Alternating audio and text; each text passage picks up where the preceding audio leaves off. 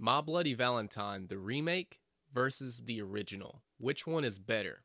Let's find out. Round 1. 20 years ago, in the mining town of Valentine Bluffs, two supervisors leave 5 miners in the mines to attend the Valentine's Day dance. But they forgot to check the methane gas levels, which results in an explosion at the Hanniger mines, trapping 5 miners.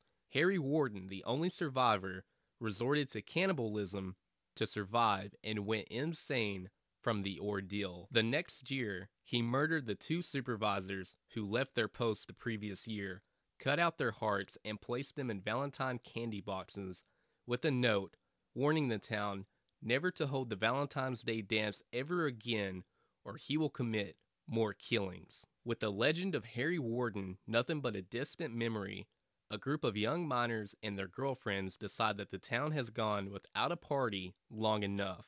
Unfortunately for them, the killings begin, signaling Harry Warden's return. 10 years ago, an inexperienced miner named Tom Hanniger caused an accident that killed 5 men and put a 6th, Harry Warden, into a coma. A year later, on Valentine's Day, Harry woke up and murdered 22 people with a pickaxe before dying. Now Tom has returned home, still haunted by the past, and something else is back in harmony.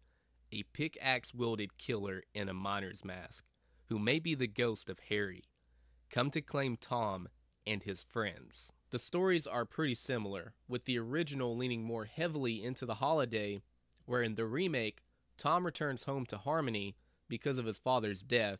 I like the reveal of the killers in both movies. I do like the twist with the remake, but overall, I enjoy the story, atmosphere, and the holiday theme of the original. Round 2. In the original, these characters are good friends who want to drink, party, and have a good time. Unfortunately, there is some drama within the friend group. When TJ left for the West Coast, he left behind his friends and girlfriend Sarah. Upon his return back to town, he finds out that Axel and Sarah are together, thus creating a love triangle between them. Similar to the original, upon TJ's return back to town, he finds out that Axel has married Sarah.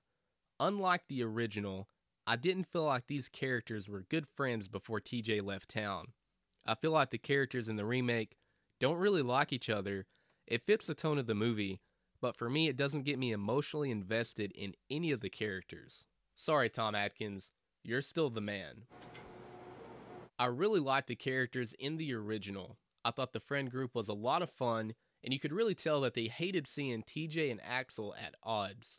And I just felt more emotionally connected to these characters than I did in the remake. Round 3. Let's face it, the point of a slasher is the kills. The 80s were a great time for slasher films, especially the early 80s, which the original was made in. And I have to say that this film has fantastic kills, with this one being my favorite.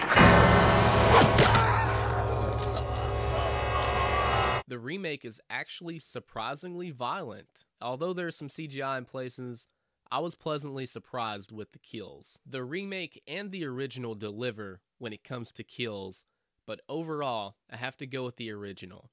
What can I say? I'm a sucker for practical effects. Last but not least, the showdown of the slashers.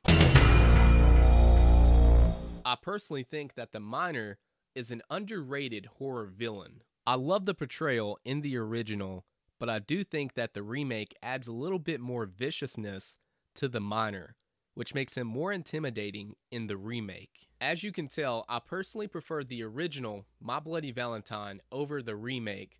However, I think the remake has an interesting twist, good kills, and a better pacing for the modern audience. So let me know, which one is your favorite?